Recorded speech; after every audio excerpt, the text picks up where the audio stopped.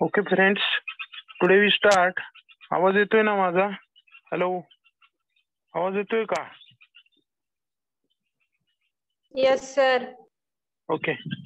Today we start the exercise number 8, that is a clean and hygienic milk production and milking methods. Okay. स्वच्छ दूध निर्मिती आणि दूध काढायच्या वेगवेगळ्या पद्धती कुठल्या कुठल्या आहेत या एक्सरसाइज मध्ये स्टडी करायचे आहे. The objective of this exercise to produce that the clean milk, स्वच्छ दूध निर्मिती करणे, to secure the milk at low bacteriological count. Okay. If you are sending to the milk to the dairy industry or purchasing of the milk to the dairy industry to calculate the bacteriological count. Okay, बॅक्टेरियाचा जो count आहे तो count काय केला जातो? दुधाचा काढला जातो.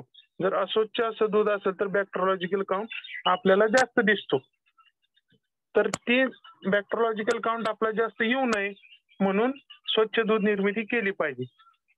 To prevent the spread of milk born diseases. Okay, दुधापासून होणारे रोग, हे घाण दुधापासून होणारे रोग हे मनुष्याला होऊ नये त्याला झुनोटिक डिसीज सुद्धा म्हणलं जातं. झुनोटिक डिसीज म्हणजे the disease transfer from animal to the human, जनावरांपासून मनुष्यांना होणारा रोग ह्याला म्हणलं जातं zoonotic disease. Then next one, to know the different methods of milking of animal. दूध काढायच्या वेगवेगळ्या पद्धती समजून घ्यायच्या आहेत. Then obtain the high quality of milk with no damage to the अडर. अडर म्हणजे काय तर the part wear the milk should be drawn, जिथून दूध काय होतं बाहेर येतं त्याला म्हणतो आपण काय? अडर. To know the working and function of different parts of milking machine. Milking मशीनचे पार्ट्स वगैरे आपल्याला म्हणजे समजून घ्यायचे. Then clean milk, hygienic milk production. The clean milk means the milk with low bacterial count, low somatic count, preferably free from hazardous of residue and safe for the consumption, where the clean milk means those who just pass through the strainer. Okay. स्वच्छ दूध म्हणजे काय की ज्याच्यामध्ये बॅक्टेरियाचा count हा सगळ्यात कमी, somatic सेलचा count सगळ्यात कमी आणि चाळणीतनं किंवा फडक्यातनं स्वच्छ असं काय गाळलेलं असं दूध ह्याला म्हणलं जातं स्वच्छ दूध. The milk from the udder is almost sterile. Okay. काशेतनं आलेलं दूध हे काय असतं? टोटली स्टराईल नेचर मध्ये आपल्याला पहिल्यांदा पाहायला मिळतं. However, it may be contaminated through one or more sources like udders, cow skin, then milker, जिथं दूध काढणार आहे ते दूध काढणाऱ्यापासनं, देन युटेन्सिल भांड्यांमधनं किंवा दूध काढायच्या पद्धतीमुळं किंवा हँडलिंग जनावरांच्या सांभाळण्यामुळे ह्याच्यातनं काय होतं त्या दुधामध्ये बॅक्टेरिया काय होतात? वाढत जातात आणि त्याचा काउंट काय होतो? वाढत जातो. Then methods of clean milk production. Okay, method clean स्वच्छ दूध निर्मितीच्या पद्धती कुठल्या आहेत? पहिलं, animal is free from the pathogen. Okay, जे जनावर ज्याचं दूध काढणार आहे ते पॅथोजन फ्री पाहिजे, त्याला डिसीज वगैरे असं कुठला असू नाही. Then be properly check. Okay, जनावर इलनेस आजारी वगैरे आहे किंवा नाही हे चेकिंग करायचं पहिल्यांदा. Then order should be clean with weight cloth. दूध काढायच्या अगोदर जे अडर आहे, कास आहे, ती कास काय करायची? पूर्णपणे स्वच्छ अशी धुवून घ्यायची आहे. Then also scrub dry, remove the loose hairs and speckles of the डंग. ज्यावरती शेणाचं वगैरे काय वाळलेले तुकडे वगैरे किंवा जी काय असेल कासेवरती ते चांगलं घासून काय करायचे? धुवून घ्यायचे आहे. देन सराउंडिंग स्टॉल, जिथं दूध काढणारे तो भाग त्याला म्हणलं तर surrounding stall. Then stable air is an important source of contamination. जर इथं हवेशीर असं दूध काढण्याचा भाग नसेल, जर दमट असेल किंवा तिथं दूध काढताना काय हवा खेळती नाही, अशा ठिकाणी काय होऊ शकतं? कॉन्टामिनेशनचा प्रश्न येऊ शकतो. Then milking should not be immediately after feeding of silage. Silage म्हणजे मुरघास, ज्याचे आपण काय केलं असतं? आंबोनयुक्त असा पदार्थ आहे तो साठवलेला असतो. तो साठवलेला पदार्थ जनावरला खायला दिल्या दूध काढायचं नाही, नाहीतर दुधाला काय येतो? वास येतो, स्मेल येतो त्या सायलेजचा. The temperature, humidity in dust should be controlled. Sprinkle water if more dust. जर धुळीकण असेल, हवा खेळती नसेल तर काय होणार? धूळ येणार वगैरे. अशा ठिकाणी काय करायला पाहिजे? पाणी पहिल्यांदा तुम्हाला फवरून घेतलं पाहिजे, कारण काय दूध हा असा पदार्थ आहे की तो सभोवतालचा वास किंवा धूळ लगेच काय करतो? शोषून घेतो. Then control fly carry the contagious disease. Contagious disease म्हणजे काय, संसर्गजन्य रोग, एका ह्याच्यापासून दुसऱ्याला होणारा रोग. तर अशा जे संसर्गजन्य रोग आहे हे माशांपासून होतो, म्हणून माशा तुम्हाला कंट्रोल केल्या पाहिजे. Then handling equipment should clean and free from the pathogen. Okay, हे जी दुधाची भांडी वगैरे तुम्ही यूज करणार ही तुमची काय पाहिजे, स्वच्छ अशी पाहिजे. Then always rinse with after use, use झाल्यानंतर ते स्वच्छ आपल्या डिटर्जंट पावडर पाण्याने, गरम पाण्याने भांडी स्वच्छ धुवायची. And also wash with warm water containing suitable detergent. तेच सांगितलं तुम्हाला, डिटर्जंट पावडर आणि गरम पाणी आणि भांडी स्वच्छ धुवून घ्यायचे. Then dome shaped equipment should be preferred. Okay, हे डोम शेप्ड आपले काय मिळ असतो, कॅन मिळतो दुधाचा, हा तुम्हाला यूज करायचा आहे. Then strainers and cloth must be wash and dry. जे तुम्ही काय घेतलेलं आहे, चाळणी घेतलेली आहे किंवा दूध गाळायला जे कापड घेतलेलं आहे ते कापड वगैरे दूध गाळल्यानंतर स्वच्छ धुवून ठेवायचं आहे. Then personal hygiene and health of मिल्कर्स, it should undergo the पिरियडिकल checkup. जो दूध काढणार आहे त्याचं सुद्धा काय झालं पाहिजे, महिन्याला चेकिंग झालं पाहिजे. मेंटेन गुड पर्सनल हायजीन, आणि दूध काढताना चांगले कपडे वगैरे सर्व स्वच्छ असा दूध काढताना असा त्याचा पोशाख पाहिजे. Then clip the nail regularly, जे दूध काढणारे जी नख वगैरे अशी कापलेली पाहिजे, नखात घाण वगैरे असू नये. Wear the cap and wash the hand before milking. Okay, दूध काढायच्या अगोदर डोक्याला टोपी आणि त्यांनी दूध काढायचा पोशाख हा काय केला पाहिजे, घातला पाहिजे. Then milking methods and methods of milking. Okay, दूध काढायच्या वेगवेगळ्या पद्धती कुठल्या कुठल्या आहेत. Milking of dairy animal is an art required practice and experience and skill. दूध काढणे म्हणजे काय, कला आहे ही ज्याच्याकडून मनुष्यात ही अवगत करावी लागते. It is an one of the major operation directly link to the economy of heard. Okay, दूध काढण्याची कला ज्याला आत्मसात होईल ते जे काय, कुणाला प्रॉब्लेम आहे, माईक बंद करा कुणाच चालू असेल ते. ही कला ज्याला आत्मसात होईल त्यापासून काय होतं, हा गोठ्याच्या पूर्णपणे आर्थिक ह्याच्याशी ही काय आहे, डिपेंडन्स आहे, त्याच्याशी कनेक्शन आहे. Once the letting down process started in the milking should be completed 5 to 7 minutes. दूध काढणे ज्यावेळेस प्रक्रिया चालू होती, चालू झाल्यानंतर दूध हे 7 मिनिटांमध्ये निघतं. कारण काय आहे, तर ऑक्सिटोसिन हार्मोन ज्यावेळेस आपण दुधाची संप्रेरक चालू करतो, दूध काढायला आपण चालू करतो, त्यावेळेस जनावरांमध्ये ऑक्सिटोसिन हार्मोन सिक्रेट होतो आणि तो ऑक्सिटोसिन हार्मोन फक्त 7 मिनिट राहतो. त्यामुळे दुधाची पूर्ण गाय किती जरी मोठी असली किंवा दूध काढायचं असलं तरी ते दूध फक्त 7 मिनिट निघते, त्याच्यावर काय जास्त निघत नाही. देन प्रिकॉशन, दूध काढताना काळजी काय घ्यायची आहे, that is इन्श्युअर good health of the animal, जनावरांचे काय आरोग्य चांगलं पाहिजे. Then इन्श्युअर hygienic condition of milking shade. Okay, स्वच्छ असं जिथं दूध काढणार आहे तिथं पूर्णपणे काय पाहिजे, स्वच्छता असली पाहिजे. Then adopt dry hand milking. Okay, हात व्यवस्थित सगळे आपण स्वतःचे हात बी सगळे धुवून व्यवस्थित ड्राय केले पाहिजेत. Then इन्श्युअर complete milking to avoid damage to the order due to residual milk. Okay, काशेमधलं दूध हे पूर्णपणे काय केलं पाहिजे, काढलं पाहिजे, जेणेकरून त्या काशेमध्ये त्या दुधाच्या गुठळ्या होऊ नये. Then adopt the full hand milking और अवॉइड द मिल्किंग बाय नकलिंग. पुढे आपण मेथड बघणार आहोत. इन्श्युअर that animal is not disturb और एक्साइटेड ड्युरिंग बिफोर मिल्किंग. दूध काढत असताना जनावर उधळू वगैरे असं नव्हे, त्यासाठी तुम्हाला मागं सांगितलं की अँटी काऊ किकर मेथड यूज करायची आहे. Let's see the procedure of the being. दूध काढायची प्रोसिजर कशी आहे बघा. Secure the cow and buffalo and brush the hind legs. Hind legs म्हणजे काय, मागचे 2 पाय काय करा तुम्ही, सिक्युअर करा. अँटी काऊ किकर मेथड यूज करा आणि wash the order, वाईप the order. Okay, कास पूर्णपणे काय करायची आणि मागचे पाय धुवून घ्यायचे. The legs along with tail is tight in the slip not. इथं स्लिप नॉट लिहिलंय. ओके, म्हणजेच अँटी काऊ किकर मेथड. मागचे 2 पाय काय करायचे, तुम्हाला दोरीनं 8च्या आकारामध्ये बांधायचे आहेत, जेणेकरून दूध काढताना ते कुठला त्रास देऊ नये. Then wipe the udder and surrounding body with a towel soaked with a disinfectant solution. That is a KMNO4.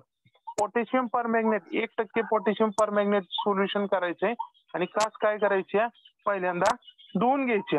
धुवून घेतल्यानंतर wash again with clean water, परत स्वच्छ पाण्याने काय करायची, धुवून घ्यायची आणि massage to the order to the late down of milk.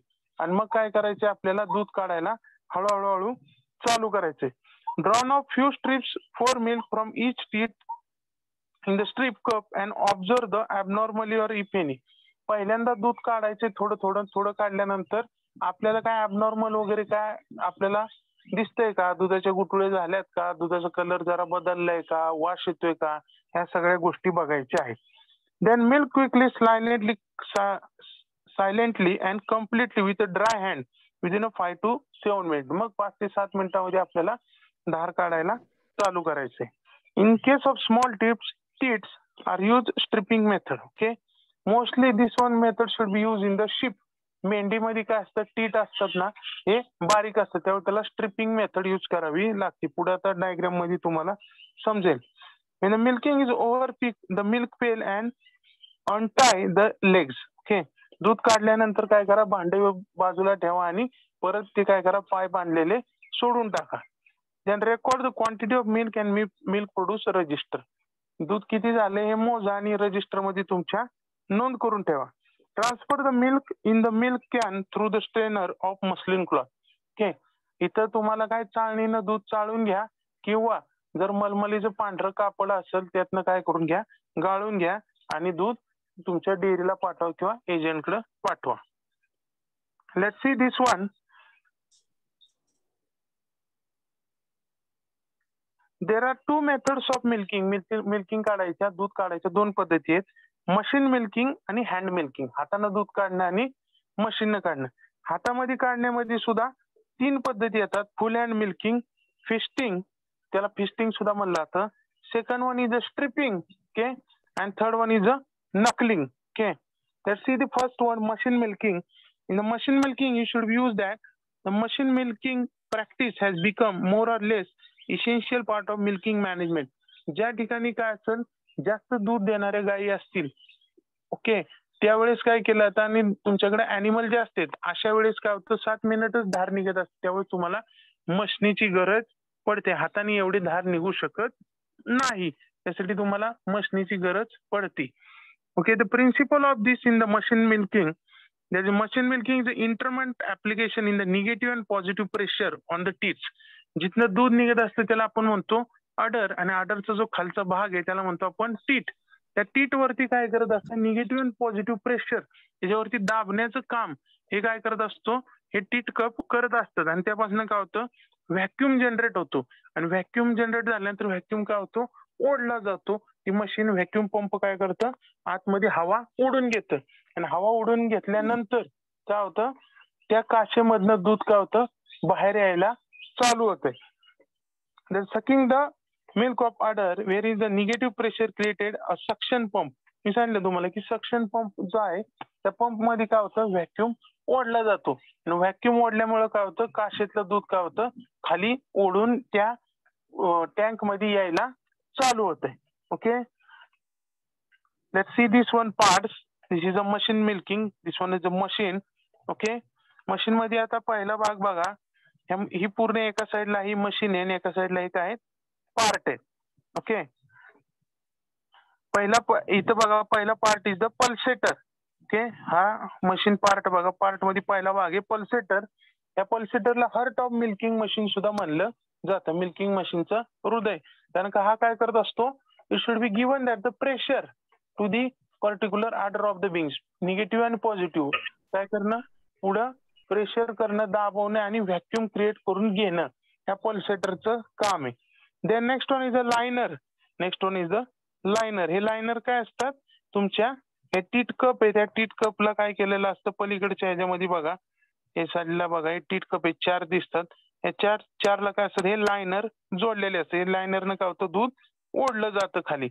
त्याच्यानंतर बघा मिल्किंग क्लॉ. मिल्किंग क्लॉ आहे, त्या मिल्किंग क्लॉ मध्ये काय होतं, आपल्याला दूध दिसतं, दूध आलंय किंवा किती काय झालंय. त्यानंतर काय कॅन आहे, तर दूध साठवलं जातं. Then vacuum pump. हा व्हॅक्यूम पंप काय करतो, सक दॅट द व्हॅक्यूम, हवा ओढण्याचं काम करत असतो vacuum pump. Then vacuum gauge. हा व्हॅक्यूम गेज वरती आपण किती ह्याच्यामध्ये हवा ओढायची, तर हा गेज तिथं काय करत असतो, डिफ्लेक्शन दाखवत असतो. Then adapter. अडॅप्टर काय करत असतो तर ह्या कॅनला काय केलेला असतो, जोडलेला असतो. तो काय करत असतो, इथनं आलेलं जे दूध आहे लायनर कडनं आलेले दूध या अडॅप्टर मधनं कॅन मध्ये सप्लाय करत असतो. देन व्हॅक्युम रेग्युलेटर काय करतो, हवेचं रेग्युलेशन पूर्णपणे किती गेजनं हवा ओढायची, किती गेजनं दूध ओढायचे हे व्हॅक्युम रेग्युलेटर वरती डिपेंडन्स असते. देन मिल्क व्हॅक्युम ट्यूब वगैरे जी मोठ्या मशीनी असतील कमर्शियल कॉम्प्रेसर टाईप मशीन तर त्या ठिकाणी मिल्क अँड व्हॅक्युम ट्यूब लागतात. नॉर्मल जी मशीन आहे ह्या तुम्हाला फोटोमध्ये दाखवलेली आहे की ह्या अशा मशीनीद्वारे काय केलं जातं, दूध काढलं जातं. ओके, ह्या अलीकडचे 4 आहेत ह्याला म्हणलं जातं तुमचं टीट कप, हा कॅन आहे. ओके, आणि हे सगळी मशिनरी इथं काय झालेली आहे, जोडलेली आहे. ओके, आता प्रत्येक पार्ट काय असतं काय हे आपण पुढं बघायचं आहे. दिस one is a hand milking method. हे काय हँड मिल्किंग मेथड आहे. पहिल्या ह्याच्यामध्ये बघा, पहिली मेथड आहे फुल हँड मिल्किंग. पूर्णपणे हात काय केलेला आहे आपण त्या काशीच्या टीट वरती सडावरती काय केलेलं आहे, दाबून धरलेलं आहे आणि दूध काढलेलं आहे. दुसरी मेथड आहे स्ट्रिपिंग मेथड.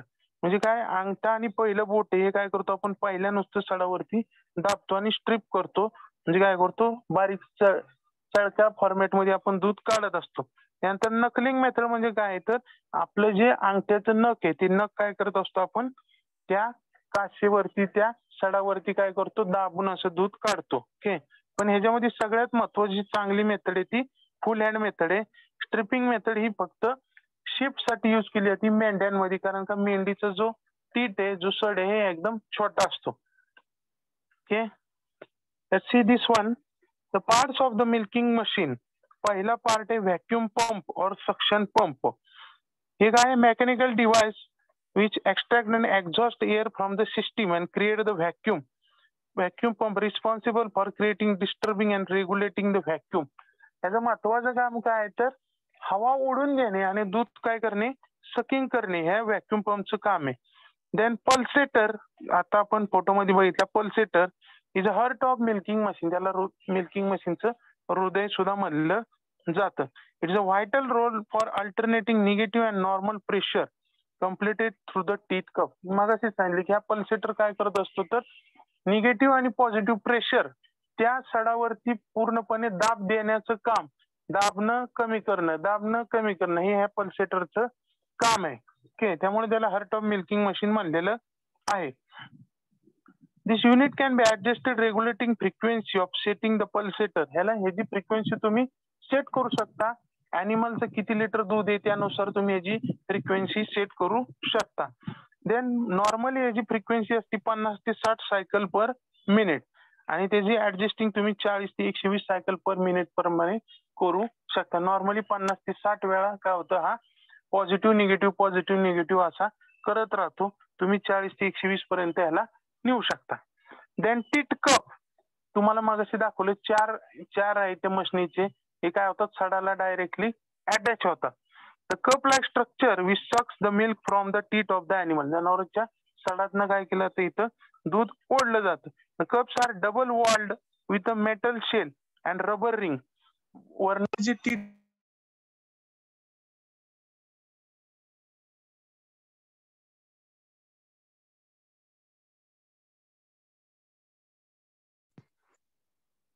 मेटल शील असतात आणि आतमध्ये रबरचे रिंग आपल्याला पाहायला मिळतात. The space between the metal walls and rubber rings R alternative connected with the first atmosphere with in the suction side. की आतमध्ये रबर असते आणि पूर्णपणे काय केलं जातं,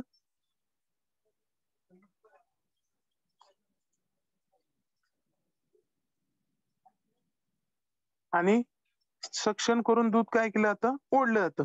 देन क्लॉज म्हणजे काय, जे सक्शन केल्यानंतर खाली दुधाचे पाईप असतात त्याला म्हणलं जातं clause. The clause R transparent and collections of vessel within the vacuum and milk lines. यामध्ये 2 पाईप असतात. 2 पाईप मध्ये एखादनं काय केलं तर हवा ओढली जाते आणि एखादनं काय केलं तर दूध ओढलं जातं. The milk is separated from the vacuum clause and claw bowl.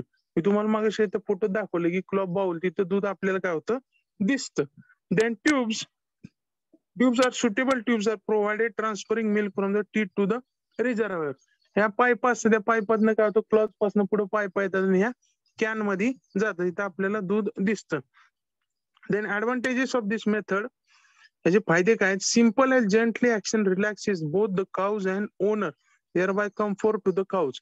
गाईला कुठल्याही प्रकारचा काही यातनं त्रास होत नाही, दूध आपलं इझिली काढून होतं. Then sealed milk path and pots ensure the hygienic milking. Okay, आपली भांडी वगैरे किंवा हे दूध काय होतं स्वच्छ याच्यामध्ये डायरेक्ट आतमध्ये जातं, याच्यात दुसरं कुठल्याही डस्ट फ्रीचं कॉन्टॅमिनेशन होत नाही.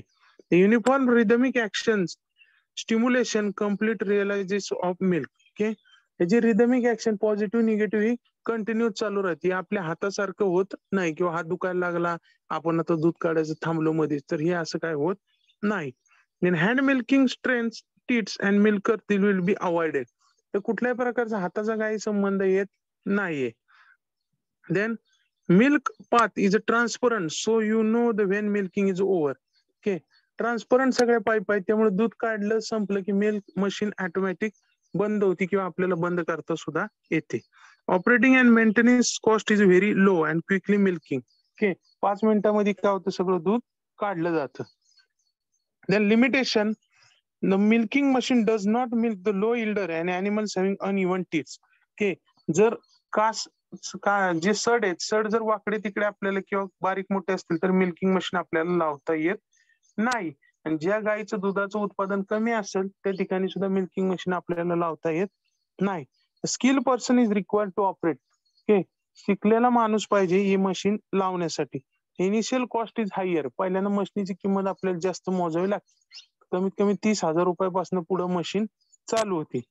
Failure in the power supply limit the operating of the milking, light वगैरे जर गेली तर मशीन मिल्किंग काय होती, बंद होती. ओके, देन हँड मिल्किंग, हात काढायच्या पद्धती. हँड मिल्किंग मध्ये पहिली मेथड फुल हँड मिल्किंग. फुल हँड मिल्किंग मग अशी सांगितलं की पूर्णपणे हात काय करणे, त्या सडावरती धरणे आणि दाबून काय करणे, दाबणे आणि सोडणे आणि दूध काढणे. One of the best method, safe method in which the tits R held in the first and squeezes the teeth from the top of the bottom to make the milk come out of the teeth. पूर्णपणे मूठ, आपल्या हाताची मूठ काय करणे, त्या सडावरती दाबून धरणे आणि दूध बाहेर काढणे. स्ट्रिपिंग मेथड, स्ट्रिपिंग मेथड मध्ये मग आपण फोटो मध्ये बघितलं की अंगठा आणि पहिलं बोट या ठिकाणी काय करायचे, फक्त सड पहिला बारीक हातात धरायचा आणि बारीक चळक फॉर्मॅट मध्ये काय करायचं, आपल्याला दूध काढायचं आहे. ओके, ही मेथड फक्त यूज केली जाते शिप मध्ये, मेंढीमध्ये.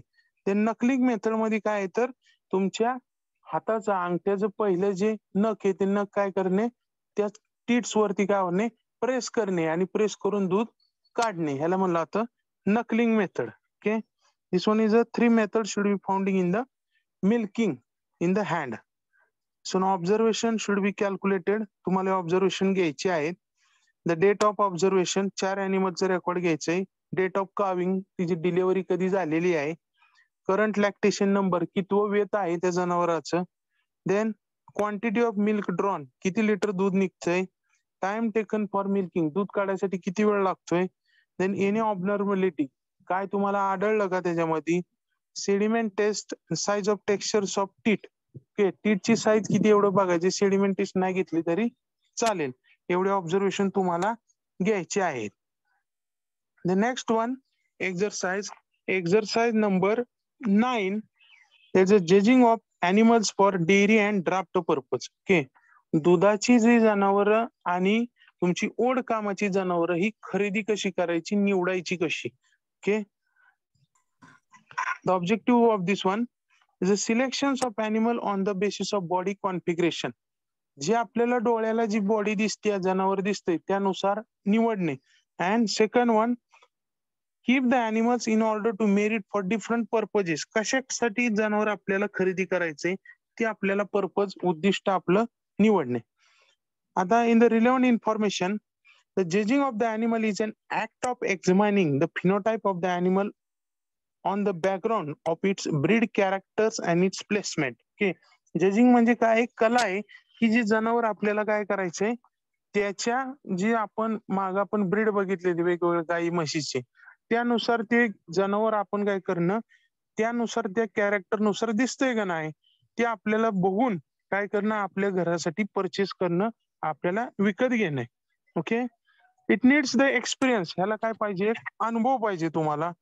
It promotes the healthy competitions among the लाईव्हस्टॉक owner to raise the ideal specimen and breed characters. Okay, वेगवेगळ्या कॉम्पिटिशन्स असतात, जनावरांचे असतात, काय असतात, जनावरांच्या कॉम्पिटिशन असतात. त्या कॉम्पिटिशन मध्ये सुद्धा वेगवेगळ्या जाती आपल्याला काय होतात, जातीवंत असे आपल्याला जनावर पाहायला मिळतात. आयडियल आपल्याला जनावर अशी पाहायला मिळतात. The two methods of judging of animals widely use.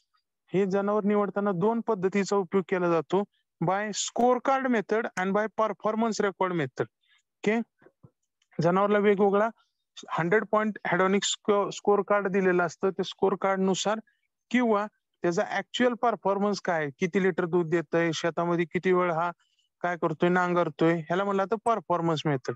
आणि तिसरी मेथड एक पद्धत बघितली आहे ती बाय जनरल अपीअरन्स मेथड, म्हणजे डोळ्याला कसा दिसतोय त्यानुसार निवडणं.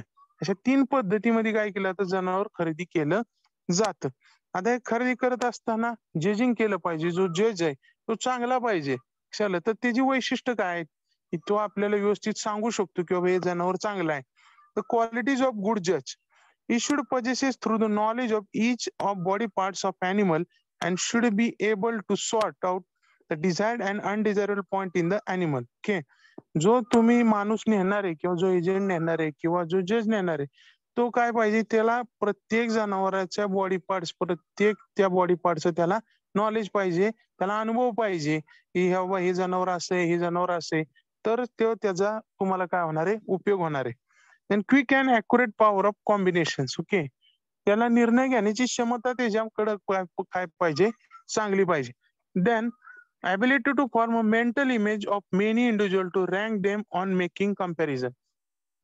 जो जज असेल तो जजला काय माहित पाहिजे, इच अँड एव्हरी अॅनिमल, वेगवेगळ्या जाती त्याला काय पाहिजे, माहित पाहिजे. आणि त्याच्या डोक्यामध्ये त्याच्या फोटो काय पाहिजे, चांगले फीड पाहिजे, जेणेकरून तो सांगू शकतो की बाबा ही जात वेगळी आहे, ही जात वेगळी आहे, ही जात वेगळी आहे, असं. त्यानंतर ability to rich a definite decision, त्याच्या डिसिजनवर तो कन्फर्म पाहिजे किंवा मी हे सांगितलेली ही जात हीच आहे आणि ही वैशिष्ट्य या जातीची आहेत. Then extreme honesty and sincerity in order to avoid the bias of प्रिजस्टिस. Okay, तो त्याच्या निर्णयावरती काय पाहिजे, ठाम पाहिजे आणि कुणाच्याही बायसनेस असू नये किंवा पैसे दिल्यात आणि आता तू तुझा निर्णय बदल, ओके, असं काय त्याच्याकडनं होऊ नये. अ pleasant and even temperature good जजेस however do not the frematize with exhibitors and friends along with a ring side. Okay, म्हणजे काय जरा थोडं काय जरा भांडणं झाली किंवा झालं की डायरेक्ट लगेच ते जज तापट होऊ नये किंवा काय भांडणाला उतरू नये असं. Okay, then procedure of the बिंग्स to study the score card and mark fixed for each part. Okay, वेगवेगळ्या तुम्हाला जेवढी जनावर स्टडी करायची त्यासाठी मार्क तुम्ही फिक्स करून घ्या. And mark the animal as ABCD और 1 2 3 4. तुमच्या ह्यांनी देऊ शकता ABCD द्या किंवा 1 2 3 4 असं द्या. Allow the animal to stabilise in the ring और रो. ओके, गोलाकार तुम्ही जनावरला उभं करा किंवा सरळ रेषेमध्ये तुम्ही उभं करा. Then study the animals carefully and make comparison among all the 4 animals. Okay, वेगवेगळे अॅनिमल काय करा, तुम्ही स्टडी करा आणि त्या प्रत्येक पार्टच्या कॅरेक्टर नुसार 4 अॅनिमलचं कंपॅरिझन करायचं आणि जो चांगला वाटेल तो तुम्हाला खरेदी करायचा आहे. Then judging of dairy animal bye general appearance, मला सांगितलं डोळ्याला जे दिसतंय ते त्याच्यावरनं तुम्ही काय करणं, जनावर खरेदी करणं. Bye general appearance a good dairy temperature, डोसॅलिटी, attractive quality, famine look, then proper net head and neck, pole parts, graceful carriage, broad forehead, then positive vitality and vigor and thin skin. जे mostly जी दुधाची जनावर असतात त्यांची skin काय असते, पातळ असते. हात जर आपण त्याला लावला तर हात आपल्याला स्मूथ पाहायला मिळतं. देन थोडस जवळ गेलं तर मार्केट येतं, थोडस आपल्याला मारायला असं चालू करतंय. त्याच्यानंतर दिसताना सुद्धा हे काय होतात, चांगल्याला आपल्याला त्रिकोणी आकारामध्ये पाहायला मिळतात आणि बॉडी स्किन ही शायनिंग पाहायला मिळते. हे असे डोळ्याला आपल्याला दुधाचे कॅरेक्टर आपल्याला पाहायला मिळतात. देन डेअरी टाईप मध्ये काय आहे तर dairy type age express bye milking ability.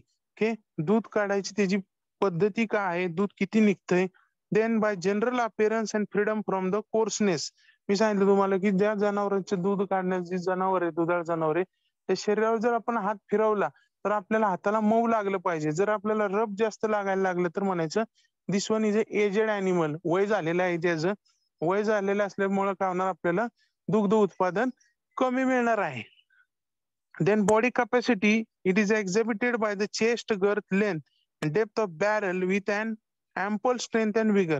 Mostly जे दूध काढायचे जे जनावर आहे, ते दूध काढायचे जनावर आहे ट्रँग्युलर शेप मध्ये पाहायला मिळतं. म्हणजे काय, मागच्या साईडचा जो भाग आहे तो मागच्या साईडचा भाग आपल्याला काय होतो, मोठा पाहायला मिळतो, आणि पुढच्या साईडचा तोंडाकडचा भाग आहे निमुळता पाहायला मिळतो. दिस are in the triangular shape, त्रिकोणी आकाराचं पाहायला मिळतं.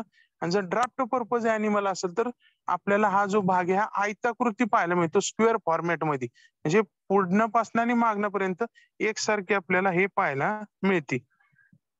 Then memory development, memory development म्हणजे कासाची डेव्हलपमेंट, अडर डेव्हलपमेंट त्याला दुसरं म्हणलं जातं. Then strongly attach with well balanced कपॅसियस and fine order. Okay, ही काय पाहिजे, बॅरल म्हणजे जो पोटाचा भाग आहे त्या पोटाच्या भागाला ती कास काय झाली पाहिजे, टाइटली अटॅच असलेली पाहिजे, टाइटली अटॅच असलेली पाहिजे. Then order should be symmetrical and moderately long. Okay, ही अडरची चारही कंपार्टमेंट काय आहे, काशीचे भाग आहे, इक्वली सिमेट्रिकल पाहिजे, कुठला बारीक मोठा असू नये. Then moderately long and wide,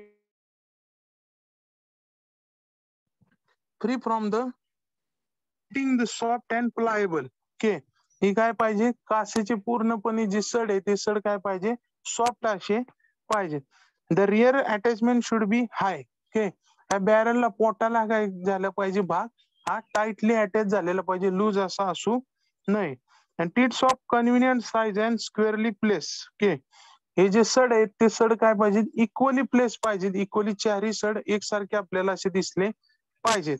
then it should be with numerous folds of skin when व्ह्यूड between the Thai. Okay, ह्याला मिल्क मिरर सुद्धा म्हणलं जातं. मागच्या साईडला स्किन फोल्ड काय पाहिजे, असा एकदम असा फोल्डिंग पाहिजे.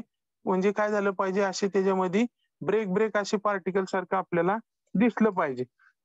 देन अदर फीचर्स आता दुधात जनावर अदर फीचर्स काय, heap and pin bones R wide and part. मी मगाशी सांगितलं की ट्रायंग्युलर शेप मध्ये जनावर पाहिजे दुधाचं. मागच्या साईडचे जे बोन्स आहेत, मागच्या साईडचा पार्ट आहे हा मोठा पाहिजे, आणि पुढच्या साईडचा तोंडाकडचा भाग हा काय पाहिजे, निमुळता असा दिसला पाहिजे. तर थाय वाईडली विथ वेल अपार्ट, मागच्या मांड्या सुद्धा काय पाहिजे त्याच्या सगळ्या मोठ्या पाहिजे. म्हणजे मागचा पार्ट हा तुमचा काय पाहिजे, टोटली मोठा पाहिजे. Then watch the animal for 3 to 4 meters. Okay, 3 ते 4 मीटर पासून आपण काय करायचे, जनावर आपल्याला बघायचं आहे. आणि त्यानुसार and by using that the age and dentition method, मागच्या आपण ह्याच्यामध्ये बघितलं की दातावरनं काय करायचं, तिचं वय वगैरे काढून घ्यायचे आणि मग जनावर काय करायचे, खरेदी करायचे. Then judging for draft animal. Okay, ओढ कामाचं जनावर आता बघायचं आपल्याला.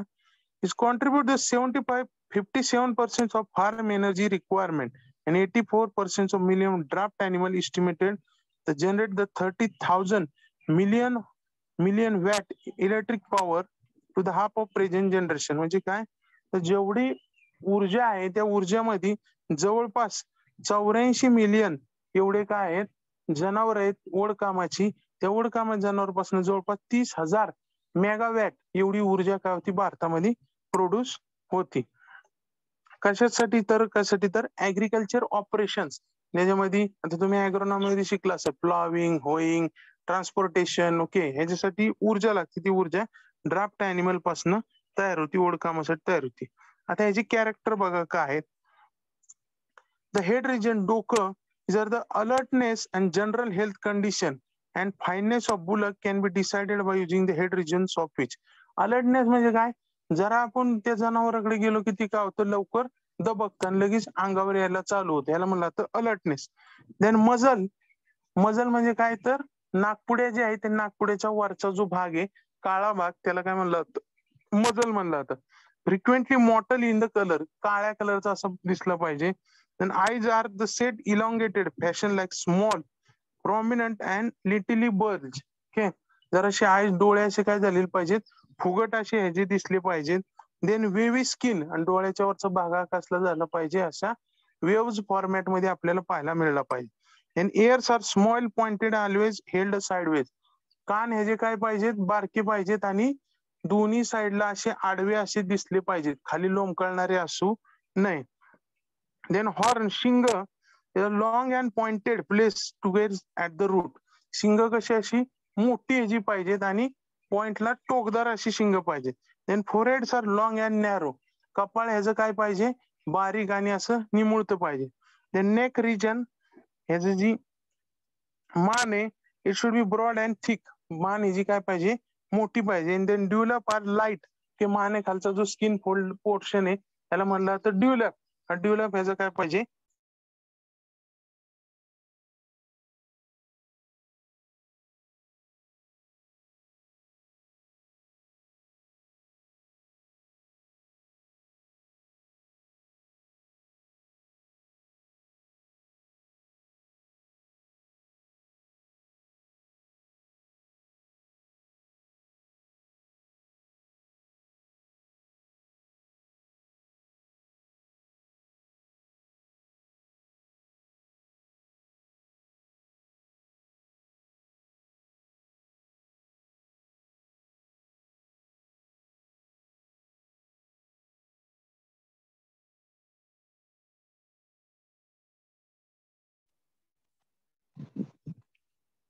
Body region the back should be levelled strong and thick.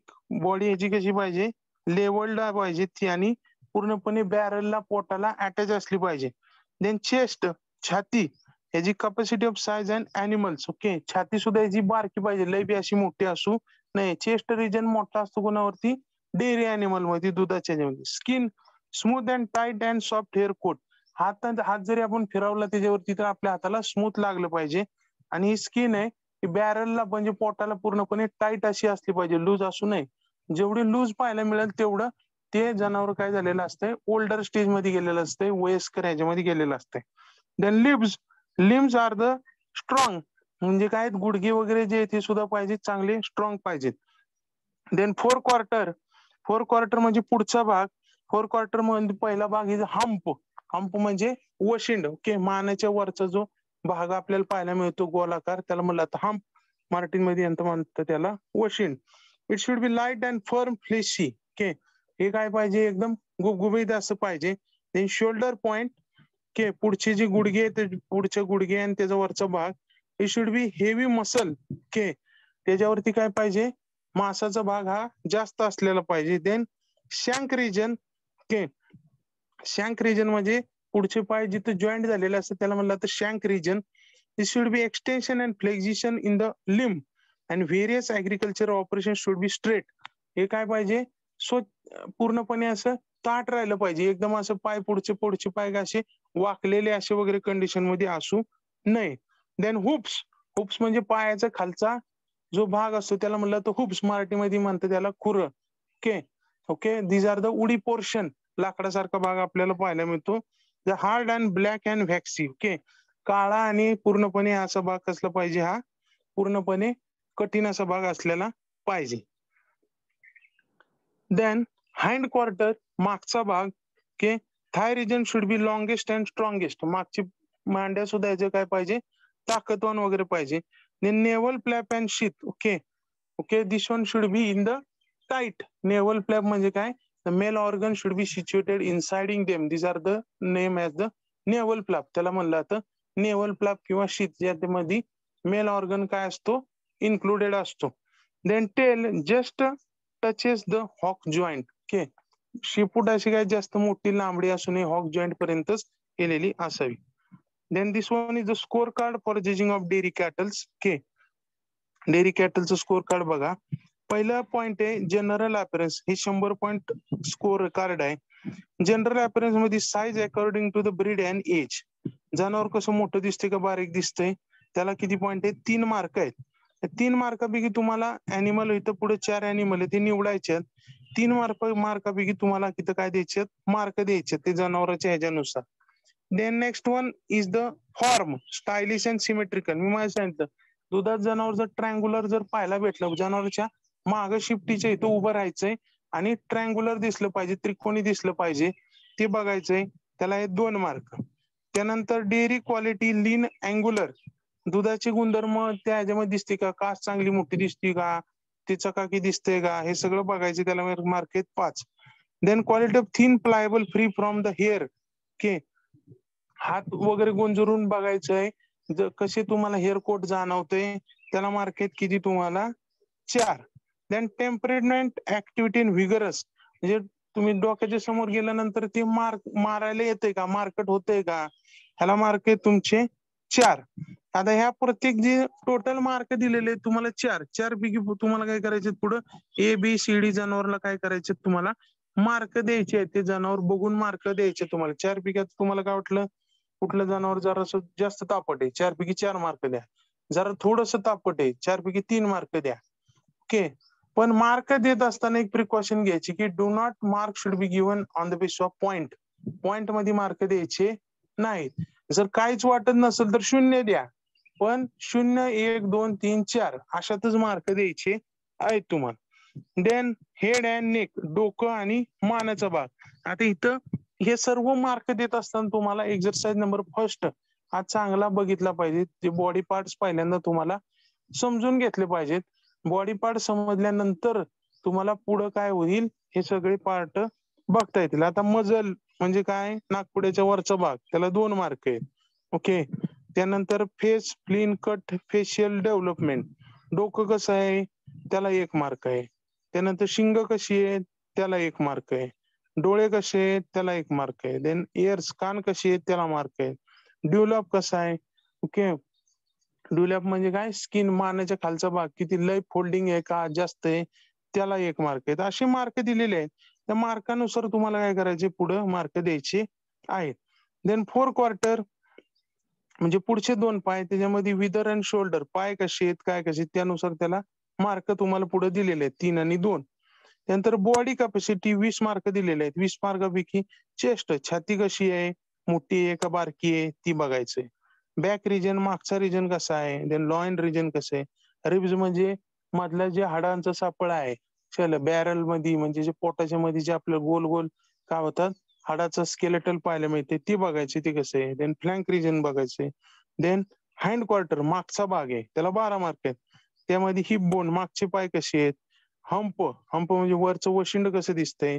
मागची पिन बोन म्हणजे मागचे 2 हाडकं पायाच्या इथले ट्रँग्युलर आहेत का ते बघायचे. नंतर थाय रिजन, मांडी कशी आहे हे बघायचं, याला 2 मार्क आहेत. देन मेमरी ग्लँड डेव्हलपमेंटला 34 मार्क आहेत. ऑर्डरला, ऑर्डर मध्ये 4 क्वार्टर म्हणजे पुढचे 2 टिट्स कशी आहेत, सिमेट्रिकल आहे का, मागचे 2 टिट्स सिमेट्रिकल आहेत का हे बघायचे, त्याला 13 मार्क आहेत.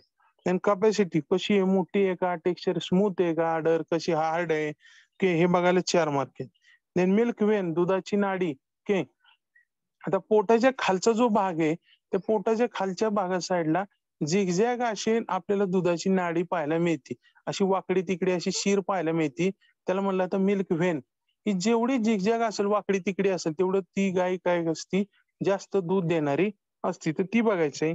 देन मिल्क वेल और मिल्क मिरर हा कुठं असतो, तर शेपटीच्या खालचा जो 2 पाय, ते 2 पायाच्या मधनं एक रेस जाती, ती काय करते, अडरला म्हणजे काशेला इक्वली सिमेट्रिकल डिवाइड करते, 2 कंपार्टमेंट मध्ये डिवाइड करते.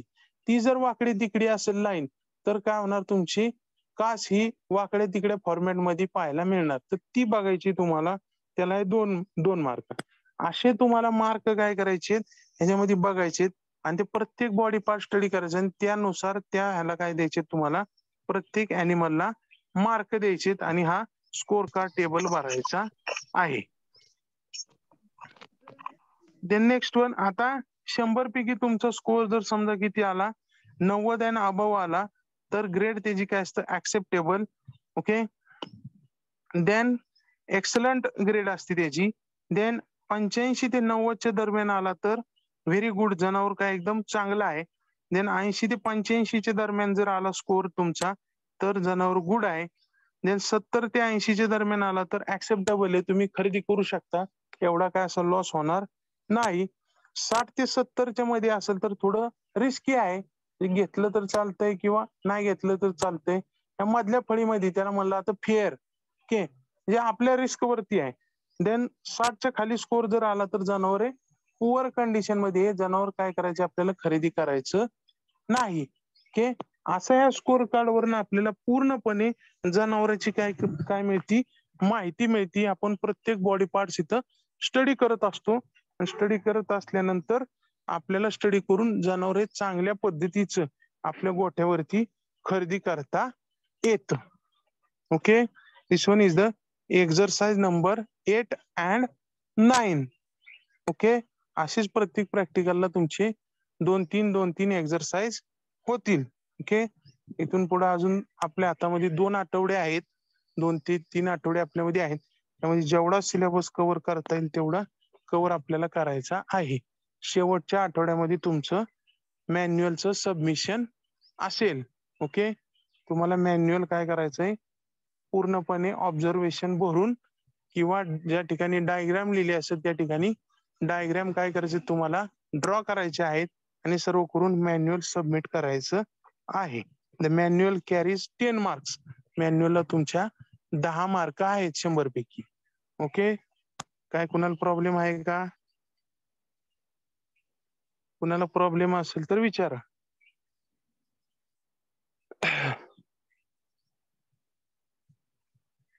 आहे का कुणाला काय प्रॉब्लेम?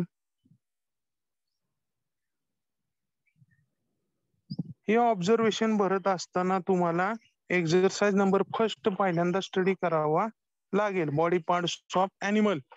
तो जेव्हापर्यंत बॉडी पार्ट्स ऑफ ॲनिमल तुम्हाला समजणार नाहीत तोपर्यंत पुढच्या ह्या एक्सरसाइजची बॉडी पार्टची स्कोरिंग तुम्हाला भरता येणार नाही.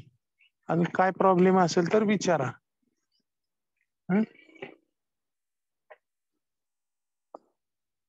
कुणाला काय प्रॉब्लेम नाही? ओके, मीटिंग एंड करतो.